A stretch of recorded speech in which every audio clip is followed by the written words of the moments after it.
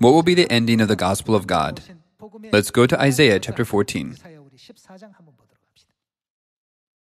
In verse 24 it says, "The Lord Almighty has sworn, surely as I have planned, so it will what be? And as I have purposed, so it will what? Stand as it is." God said this gospel will be preached in Samaria and to the ends of the earth. He also said it is already written that repentance for the forgiveness of sins will be preached to all nations. If we think that this is impossible, we cannot say that we believe in God. In God's sight, the earth is insignificant. It is like dust on the scales. Let us go to verse 26. This is, whose plan is it? It is God's plan. God made the plan determined for the whole world. This is the hand stretched out over all nations. For the Lord Almighty has purposed, and who can thwart him? His hand is stretched out, and who can turn it back? First, we need faith, so that the glory of God can be shown throughout the world.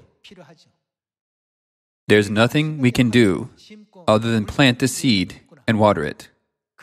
God is making it grow, allowing it to sprout, have branches, and bear fruit.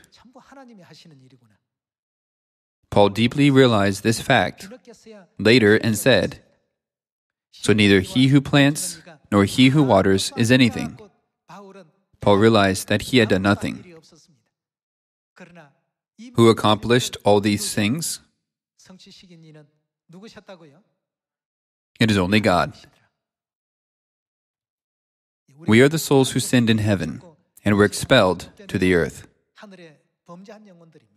And God has given us the opportunity to repent.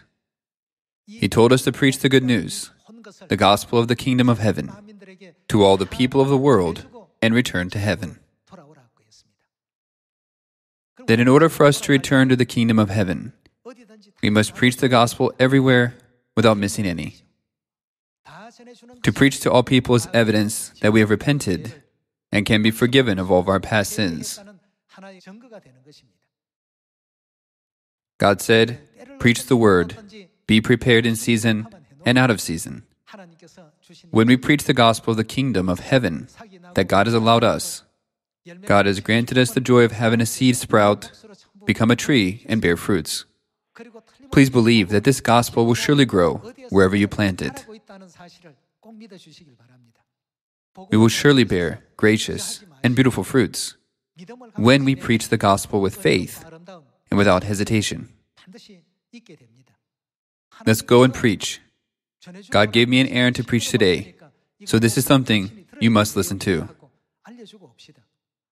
Hoping that all the Zion family members will be able to do this work, I would like to conclude this sermon. Thank you very much.